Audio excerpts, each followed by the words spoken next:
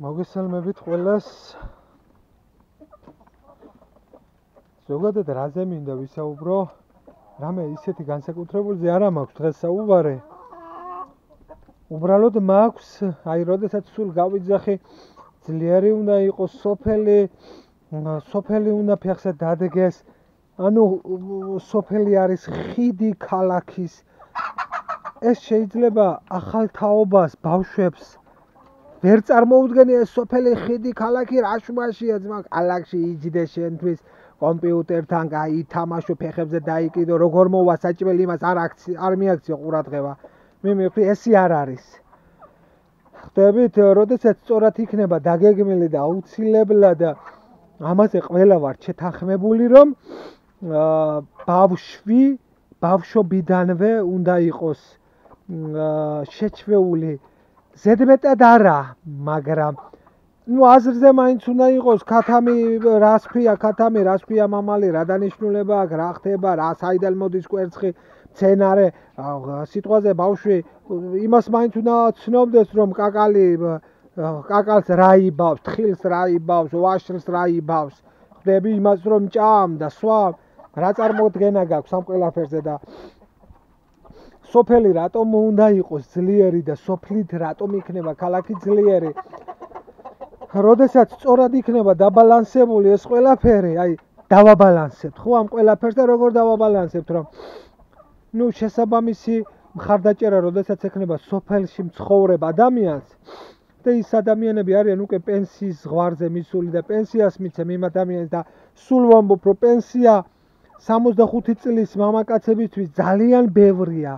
65 წლის მამაკაცი ხო მანამდე უკვე იმას ძალიან უჭირს იმ სოფელში და ის პენსია ჯერ ისე რა არის მათხოვრული ხელფასი და მერე იცით 65 წლის კაცისთვის ძალიან დიდი არის ეს ზღვარი არის ძალიან დიდი ეს ზღვარი უნდა დაიწიოს მე ვფიქრობ რომ პირველ ეტაპზე თუ 55 წელი არა 1-5 წელი მაინც უნდა მოაგდეს ამ კაცებს და 60 წელი გახდეს მაგრამ ყველაზე კარგი ჩემი შეხედულებით 55 წელი არის კარგი ქალისთვის და მამაკაცისთვის რომ მერე უკვე ის ადამიანი პენსიიდან შემოსავალი აქვს თან ახლა უყურე შემოსავალი არის ქათამი გეყოლება ერთი 10 ფთა ქათამი რო გყავდეს 10 დედალი გამიგე იმის საჭმელი ყოველთვის მოიძიება სახში და იქ კვერცხი არის შვილიშვილებს ქალაქში ცხოვრობენ ის ადამიანები და ბიჭო კვირაში ერთხელ 1-2-3 ლატო კვერცხს გაატან, გამოატან მარშრუტკა იქნება, ავტობუსი იქნება, რაღაცა იქნება.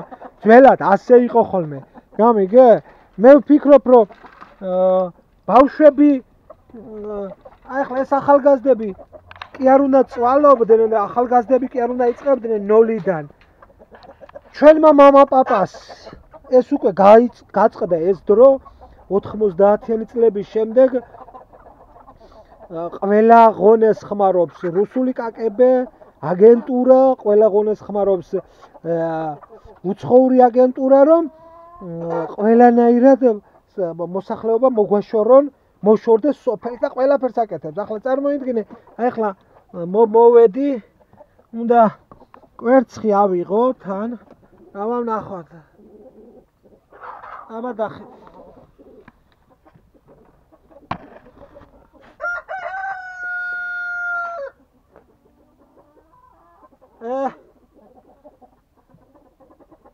არ ვიცი ახლა როგორ გამოჩნდება ეს ყველაფერი კადრში მაგრამ უყურე ბიჭო შედალოცვილო კვერცხი რო გაქვს აქანა აჰა ურიცალი აგერ არის კიდე ყურე იქ ბნელა შიგნით საბუდარში და ადამიანი სოფელში რო ხარ ბებია ბაბუა სოფელშია შვილიშვილებს გამოუგზავნი კვერცხია იქ ათამია იქ რაღაცა არის და იმ ბავშვსაც ან ვაშს გამოაგზავნი ან რაღაცას ედალოცვილი და არ მოენატრება აჰა აგერა კვერცხი ეს ხო ფულია მაგრამ ფულზე მეტად იცი რა არის ეს შენი საკუთარია გამიგე რომელიც უკვე სოფელს წაადგა სოფლიდან წამოსული პროდუქტი ქალაქს წაადგა ამაზე მაქვს საუბარი, რომ ვითომ ეს არაფერი, მივხვდი? დღეში 1000 კვერცხი, 5 იყოს, 6 იყოს, იცი რამდენია მეგობრებო და ეს უნდა განვითარდეს, გაძლიერდეს, სტიმული უნდა მივცეთ სოფლის გარეშე ქალაქი არის არა ილუზიაში ცხოვრობს დღეს მოსახლეობა გამოიჭრა ჯუნი, გამოდი ჯუჯუნი, გამოდი ჯუჯუნი, გამოდი გამატარე შეკათამ. მოსახლეობა ცხოვრობს ილუზიაში. გამოდი კარები გავახო, ჯუჯუნი. კარები გავახო, ჯუჯუნი. ჰაჰო, რა იყოთ ბიჭო? ხალხი ცხოვრობს ილუზიაში. გამიგე? და კომპიუტერში დგანან ბიჭო თავით არიან შეტენილი ამ კომპიუტერში და იქ ვიღაცა წადით არა, გარეთ არა. იქ ვიღაცა დაინახავს, დედა რა კარგი ყვავილი აქვს, დედა რა კარგი ცხოველი ხავს. აუ მაჩუქე და აჩუქებს სიტყვაზე რაღაც ცხოველს და ვეღარული მერე იმას კორპუსში, იმიტომ რომ იმ ცხოველს წარმოიდგინე, ცხოველს აქვს თავში ტვინი და ის ცხოველი ვერძლებს და შენც ხვდები რომ იმ კორპუსში 4 კედელში იმ ცხოველს ვერ გაზდი და ბიჭო ცხოველს თუ აქვს ამხელა ტვინი, ცხოველი თუ არის ასეთი გონიერი, მაშინ ეს ადამიანები რას დებენ მგონეთ? მოდი აბა კორპუსში თუ იყოლიებ ქათამს, ვერ იყოლიებ. ბიჭო, აბა რა გამოდის ძროხას იყოლიებ კორპუსში, ვერ იყოლიებ. მაშინ რას ეტენებით ამ კორპუსში? ხვდებით? ან უნდა ისე გადანაწილდეს, რომ მოხუცითაობა წავიდეს სოფელში, ახალგაზრდათაობა დარჩეს ქალაქში და ანუ ეს არის ხიდი, იმაზე მაქვს ხიდი აიგოს, რომ აუცილებლად უნდა დაინტერესება იყოს განათლების სამინისტროდან იმისთან, რომ ბევრი სკოლები არ არის, ბევრი ქალაქელებს არ აქვს სოფლები და წარმოდგენა არ აქვს და ამ ასფალტზე რა უნდა იცოდნენ, რა უნდა დაანახო ამ ყველაფერს, ხო? არ შეიძლება მე ვთვლი რომ როგორ არის იცი, აი ხელისუფლება თვითონ შეულობს ამ მილიონებს, თორე გასაუქმებელი ეს ყველა ინტერნეტ თამაში, გასაუქმებელია. ყველა ასე ვიტყოდი